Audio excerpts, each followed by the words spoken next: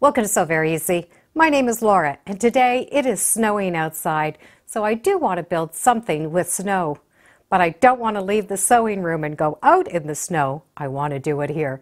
So I'm going to make a small snowman quilt. So this is a picture of that little snowman quilt that I want to make. I did get that pattern from the newsletter called WeAllSew, and it's from Bernina. The designer of this pattern is Guidry, and it's super cute, and I'll put links in the description so you can follow along. Along with scraps, we're going to need this little template so that we can have his placement for his eyes, mouth, and of course that carrot. The carrot is cut out of fusible web that we're going to be able to put on after. And for my background fabric, I was able to pull out this really fun sky fabric. For the hat, I did have some black and its music notes. For the scarf and the band on the hat, I did choose this bright lime green. And for Mr. Snowman himself, I did find this little pearl light blue. And of course, a little orange for the nose. So let's start and put Mr. Snowman together. So the first thing we need to do is start his face. We will need a piece of fabric 7 inches by 5.5 inches, and it will fit right over that placement. So we're going to be able to mark where his nose goes and put little dots to where the buttons are going to go. I did fuse my fusible web onto that orange fabric, and I did let that cool. Now I can cut out that shape. Remove that back paper and glue his little nose on. And to secure that on, I'm going to do a blanket stitch all the way around. Now that that little nose is on, we're going to be able to turn this rectangle into a shape of his head. And we're going to use 2 squares of the background fabric, and they're cut at 1.5 inches each. Now along this edge, there are the measurements, so we can always check them off as we use them. So in the bottom corner, we're going to place those corner pieces on, draw a line from the corner to corner, and those are going to be stitching lines.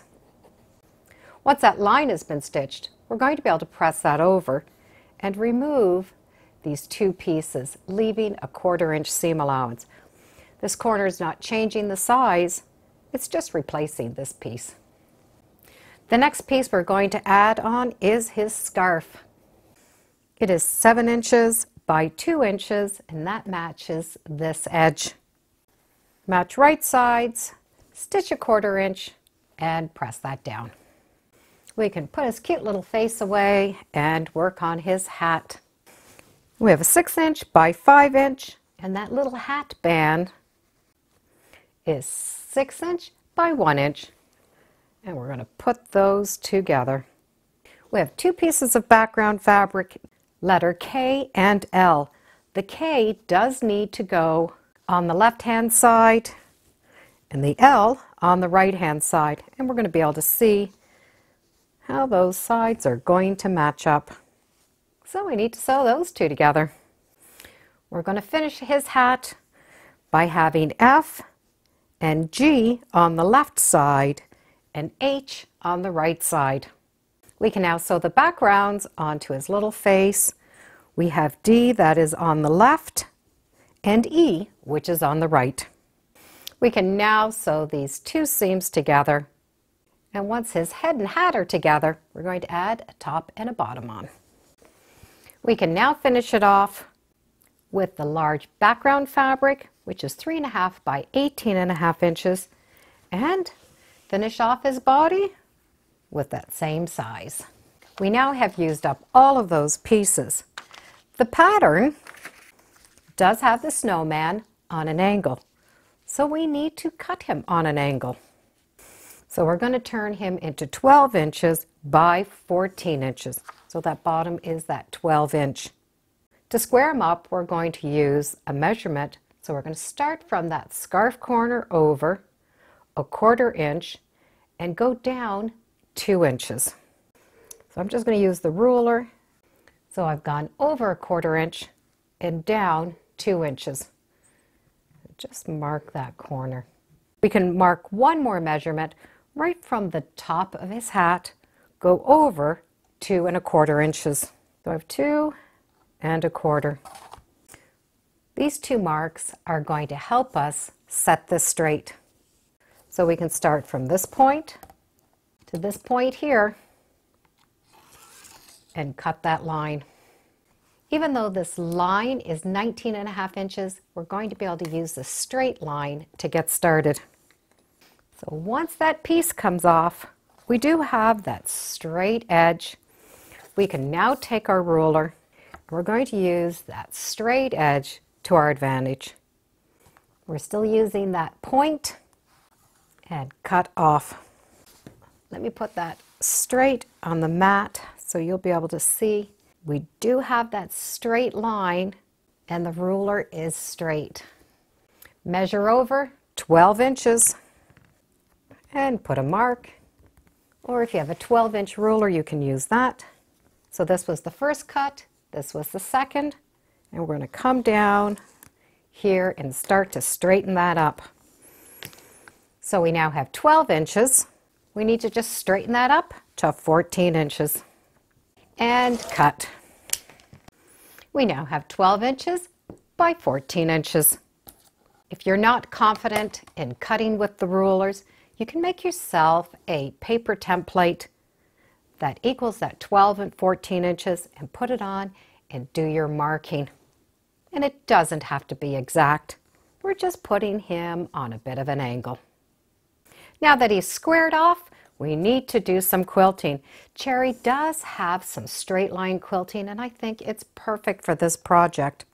And we can use a walking foot, which means it's going to get done really quickly.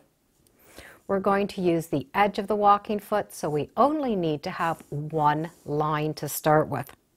I'm going to put a line right here in the center where you can see it. As long as you can put a mark where you can see it, that will work. And all we need to do is start with one straight line. So line up the edge of the pattern, get a chalk marker or a iron-off marker, a fadeable marker, and put that line in. This is going to be the only line we need to do to quilt him. So let's go to the machine and put our walking foot on. I do have my Bernina set up with the walking foot. And I also have my machine set so my stitches are a little big at about a 3.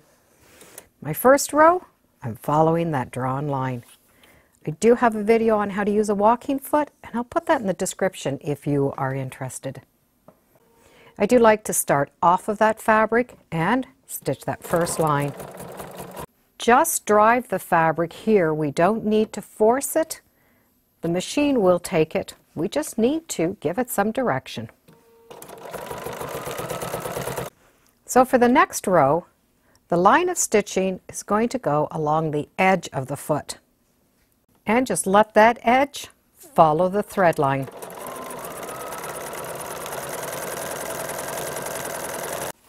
The next row of stitching is the same. So I'm going to stitch going from one side, turn it around, and stitch going from the other side until I finish off all of the quilt top. Mr. Snowman is now quilted and ready to be trimmed and bound.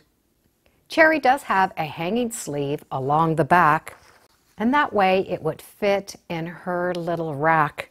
But I'm just going to have mine sitting on my table, so I will just need to trim it off, bind it, and put his nose and mouth on. And with a little binding and buttons, Jolly is now done. So this was one snowman I didn't have to put my coat on to build. I'll put some links in the description, and thank you for joining me today on Sew Very Easy. Feel free to subscribe and come on back.